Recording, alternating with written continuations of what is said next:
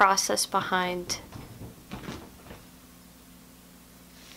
Why you got a poofy tail? Why your tail poofing? Come here. This is Nar. Hi. Say hi to YouTube. And this is Kingston. Oh. Yes. Okay. So my name is Sweets, and I am a digital and mixed media artist in the Midwest. Very recently, I've been having a lot of people ask me about my process behind how I make my mixed media art. So I decided to procrastinate and not do my drawing homework and create this instead. So the other day I was walking through IKEA and I came across some plates in the discounted section, and I like to paint on objects and like recycle them. And then also my friends and I needed a ashtray, so I decided to take this plate from IKEA and turn it into an ashtray. So I'll take you along that journey with me. Yeah, and we'll get down to it.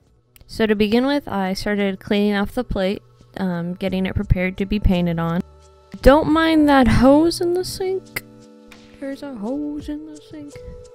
I recently did a water change for my crayfish. Then it was time to spray paint, and on the directions it says to do it somewhere between 50 to 90 degrees. But coming from the Midwest, I couldn't wait another month to start this project, so I decided to try something new and do it in 40 degrees. The only thing that really happened is it did take a little longer to dry. But what is art if you're not trying something new anyway? While waiting inside, I made sure to have my guard stand by. I've heard that art theft is the highest crime rate here in the Midwest, and I didn't want to take my chances on that.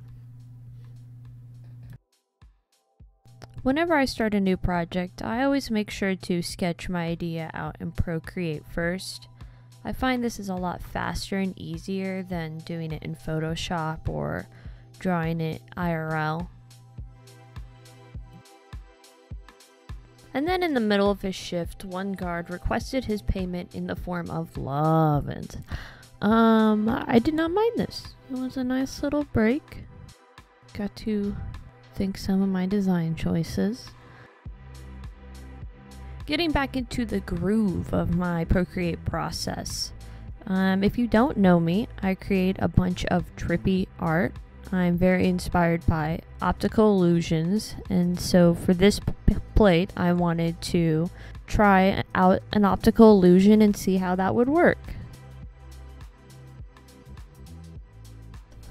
I guess the trickiest part was figuring out a color scheme that matched the spray paint. I did take a color theory class before, but sometimes it's still very tricky to understand, so in times like these I'll find a color scheme online and just play around with the color combinations until I find something that I like. This pattern that you see me pulling from another project is a pattern of mine that I try to put on every art piece. So I wanted to make sure it looked good on the colored spiral before I put time doing that in real life. And that's part of the beauty of Procreate, because you can really just flesh out your ideas and figure out very quickly if this will work or if this design choice won't work. Once I thought I fleshed out my idea, I felt comfortable enough to continue on and go into the painting process. Obviously, I couldn't go on to the next step until my guard checked out my progress, and he seemed to be okay with it. So I don't show this, but I end up making stencils on my computer and printing them and cutting them out. I find this really helps when trying to get accurate lines, especially with optical illusions. You kind of need to have really precise lines in order for that to work.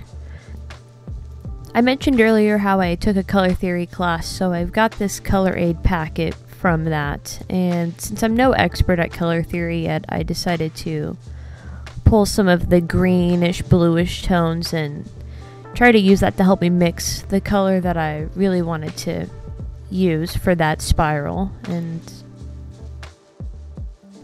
of course it's not a true art video unless I show the colors being mixed. Some people find that very soothing to watch. I am sorry that the video though is not zoomed in. I will try to remember that for next time, but enjoy it anyway. I have a really bad habit of mixing too much color, so I have found these little plastic containers will hold my paint for a while, and it's cool because then I get to reuse it for another project and not have to, you know, mix that color again.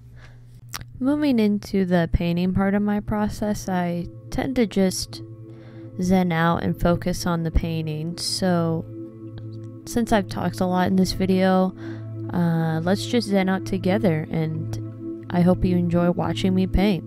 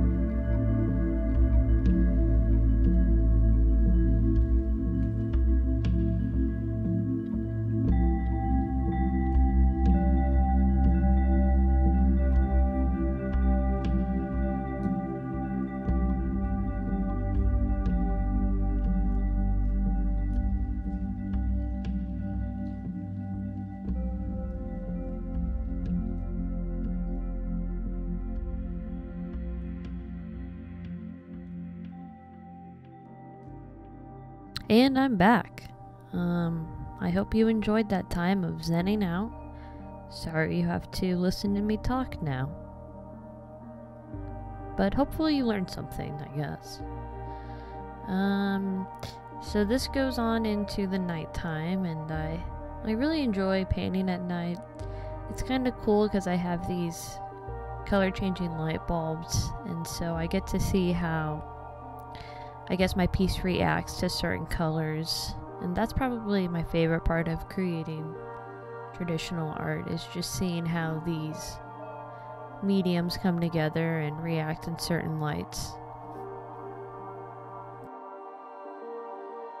I did find that even though I was trying to take my time, I was getting a little too excited to see this finished, and so I ended up not doing very smooth and thin layers of paint, and that's where I really messed up on this project. So I ended up redoing the plate again because I'm a perfectionist. But you know, you learn something every time from start to finish, so now I really know to take my time on painting plates, and that the smoother and thinner layers are, and letting it build up is way better than getting globs of paint and just waiting for it to dry. Well, I think I lost footage of me finishing my pattern, but here's the finished piece. So with it being finished, I decided to pour resin on top of it, and this is something else that's also new to me. I've never done this before, but thankfully I've watched a lot of YouTubers do it, so I felt pretty confident after 2 years to try it. So yeah, I had to go down to my grandpa's house to pour the resin on, so my cat's hair wouldn't get into it. Then I just had to let it cure for 24 hours. yeah, so that is my process behind how I create my mixed media art. Hopefully you learned something or a new technique. So yeah, I mentioned that I made 2 pieces. So if you're interested in buying the second one, I'll leave my Etsy link down below so you can get it. And I'm also open for commissions. So if you want me to paint you one, let me know. But besides that, I'll just show you the final clip of how it turned out. So thank you for watching.